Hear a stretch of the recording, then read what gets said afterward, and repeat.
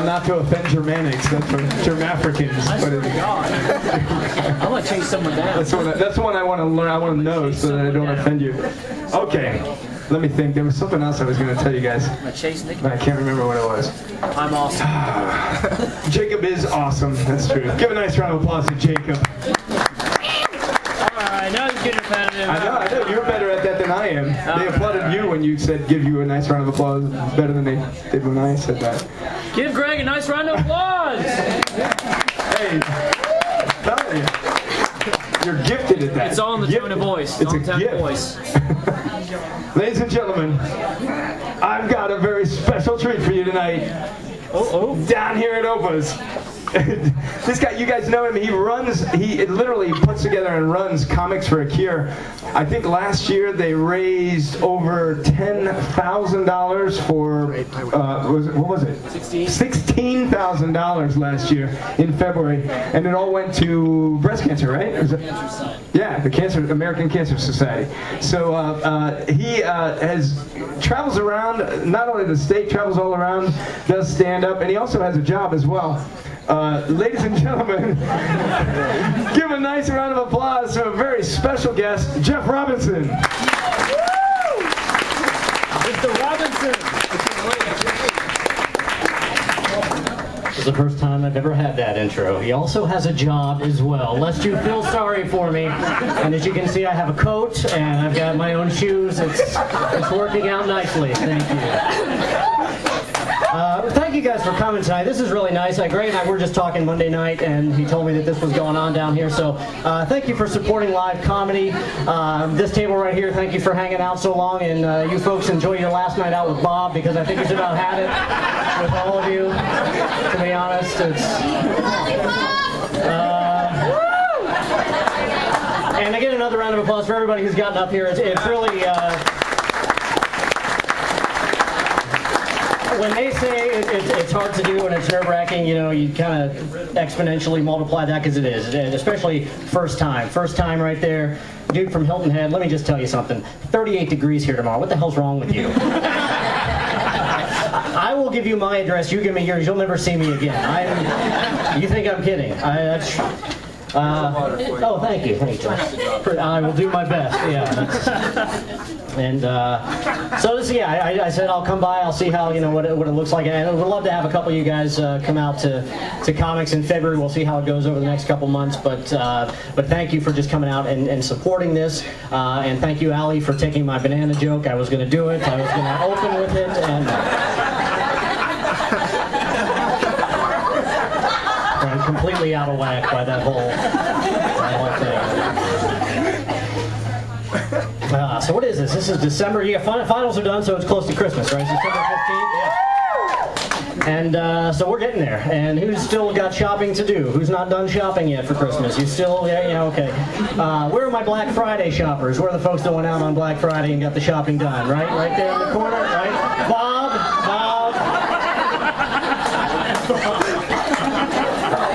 Little do you know, Bob's stocked up on joke books on Black Friday, but darned if you're going to hear one of them. You are out of luck. You're going to hear it on email.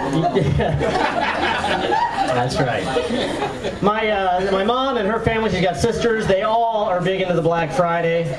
They go to bed early, they get up early, and the husbands, the men in the family, chastise them to no end for getting up this early and doing this. These are the same men, I will tell you, who a week later get up at 4 a.m. to go put on a bunch of bright orange clothes and go sit in a tree. So really, who's stupid? You know, I don't know.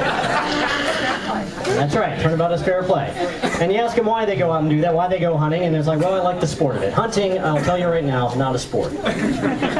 You give the deer some guns, then you got yourself a sport.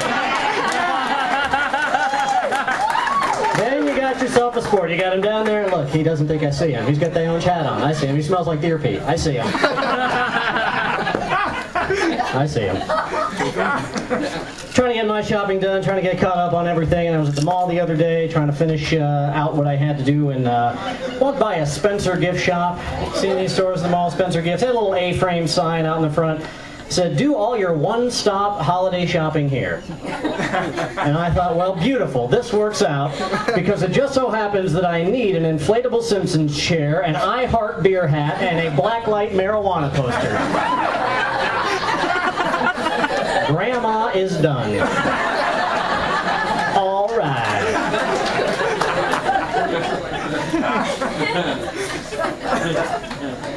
Hard to know what to get when you're out there. Unless you have, I got a teenager video games. That's what you want. The video games, 14 wants video games.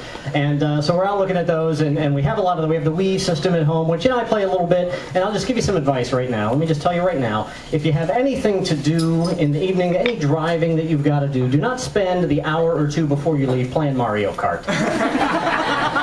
Okay, I did this the other night. I had a 7:30 meeting. My son and I get 5 races in before we go. I get in the car to go to the meeting. I'm swerving in and out of traffic. I'm chucking banana peels out the back window.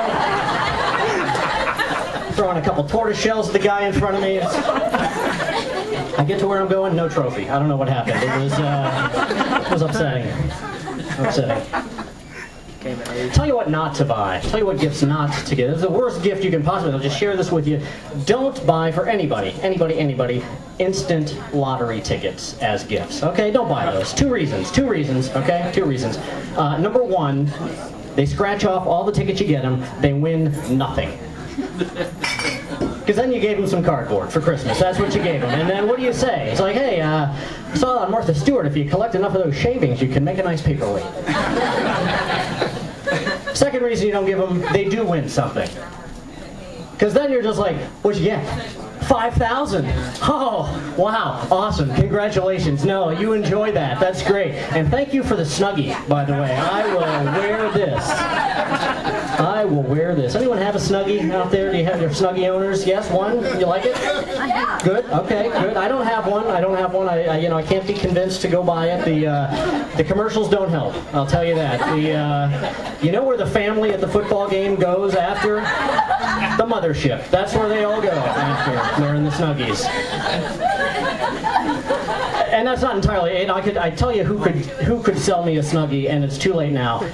Billy Mays could have sold me a Snuggie, because that guy, Billy Mays for the Snuggie. You never heard that, though. You never saw him do. Did that guy yell everything everywhere he went? Honey, Billy Mays with a question about dinner.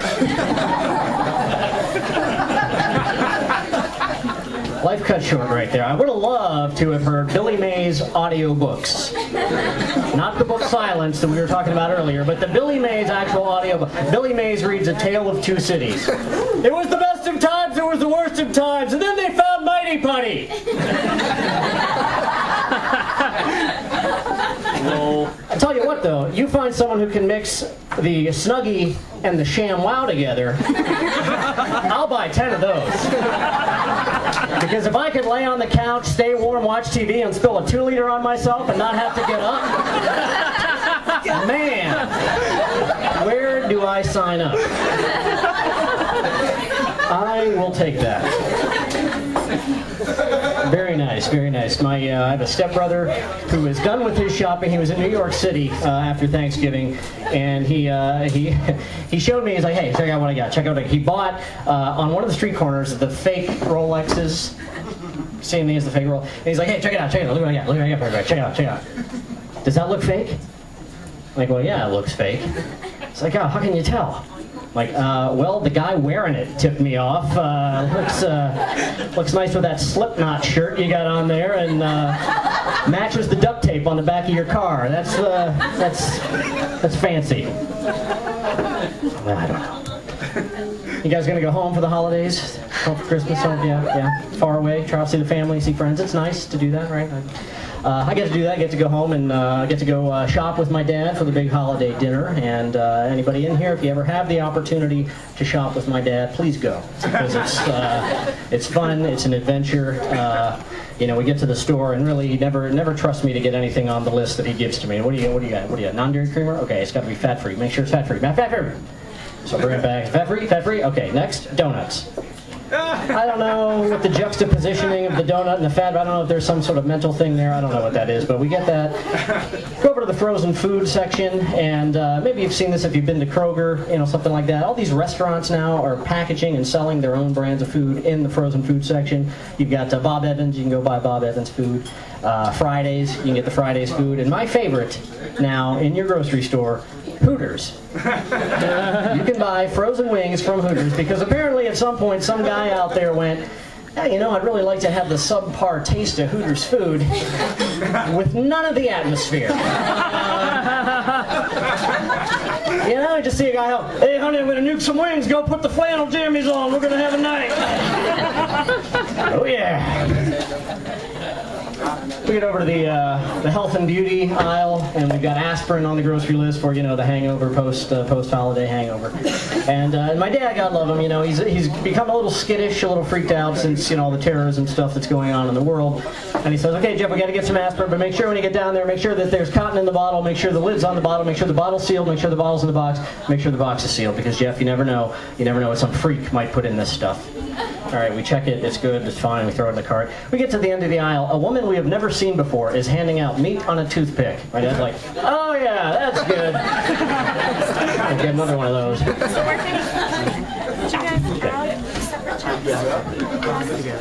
All right, I don't want to take too long tonight. This was a wonderful evening. I thank you guys for coming out. Just do a couple more things for you here before we go. Do we have dog owners? Any dog owners out there? Yeah, good. Any multiple dog owners? Good. How many dogs? How many dogs do you have? 2? Okay, we have 3. We have 3 dogs.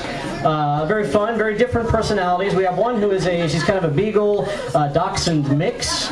And very sweet dog. Had her at the vet the other day. And when I went in there was a girl in there and was sitting in the waiting room and had a little cage on her lap. And in the cage was a hamster. Really? You take a hamster to the vet? Yes. Do you? Yeah. It's like getting a disposable lighter fixed, isn't it? You've done okay. Oh, there you go. I don't know. We have a husky. Big husky likes to run, likes to go out and run. Yeah. Very weird trait about this husky. He'll you put him outside to go do his business. He'll be out there for 10 minutes, do nothing, come back in, turn around immediately, and need to go back out and pee. That's what he does. And I can't for the life of me fathom what goes through his mind, because in our perspective, from our standpoint, that's like being in the bathroom for 10 minutes and then just, what the heck did I come in here for? I don't know. Oh, I gotta pee. That's right. Yeah. And you take these dogs for a walk, and they pee like 24 times. I'm not kidding. On everything. On everything. And again, can't fathom it. Can't fathom it. Just went to the restroom back there. You didn't see me come out. I'm like, do you have any other bathrooms? Well, no. Why not? Well, you're supposed to do what you need to do in there, and you're done. Do you have any other bathrooms? I don't get it. I don't know why they do it. And we have a beagle. We have a beagle. Any beagle owners out there? You do? Okay, very good. Perhaps you'll agree with me then that beagle is an acronym. You think you're telling him to be quiet? You think I'm going to call him up and have him do stuff? Okay, that's all right. Why you don't sit at the front table. Beagle, the letters in Beagle stand for basically eats and or gulps literally everything. That's what it is. That's what it is. They do. It's garbage, your food, my food, whoever's food, dirt, and I will not, we're friends here. My Beagle eats poop. He does. He does, and he just goes out, and I don't understand it. I don't get it, but he does. And not an uncommon trait, though, because I get the Drs. Foster and Smith catalogs, which you've seen, for the animals, and they have this product in there specifically to prevent this. And the tagline on this product is, buy it, make species taste awful. That's what it says. If I had it here, I would show it to you, but I don't. And I don't get that, because I look at him and think, well, maybe he knows something that I don't. Maybe he knows something that I don't. I don't know. It's fine. Oh, this is just an aside. This is an aside because we're in Delaware. Maybe you saw this. Christmas concert's coming up. Greg and I were talking about this the other night. It's over. Did you see? It is over, but let me get to the point and we can discuss this. Did you see the signs for the Kenny Rogers concert? The yellow yard signs?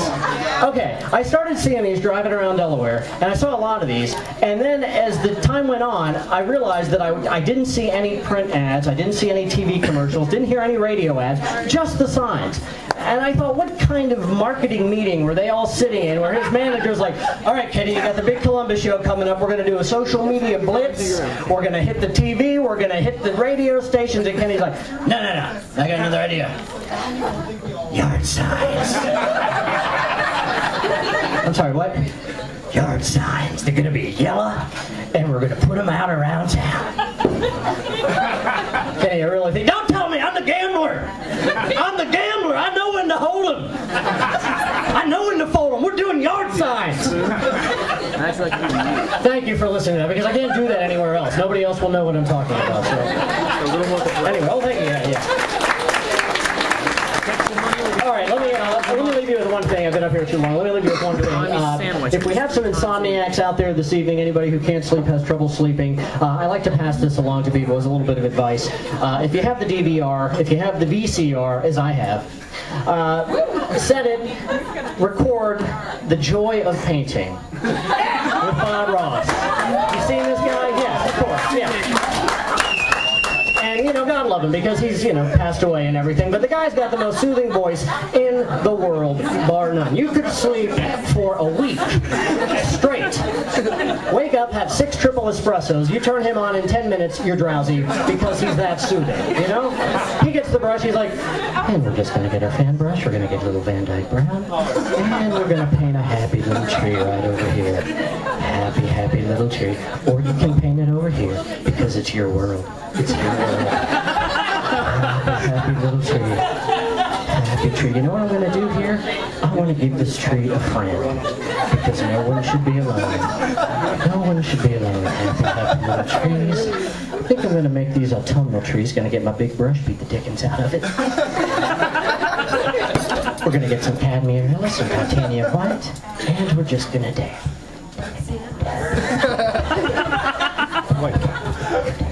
You're watching them at home, you're just like...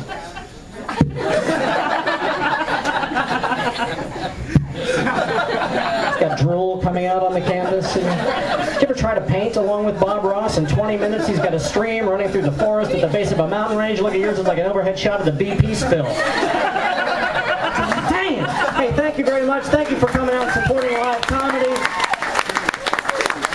Please keep it up. If you would like to come to Comics for a Cure, it is Saturday, February 25th at the Strand Theater. All proceeds go to the American Cancer Society. We have Tom Foss, we have Mike Conley, and QFM's Dan Orr will be there. So please join us. Thank you.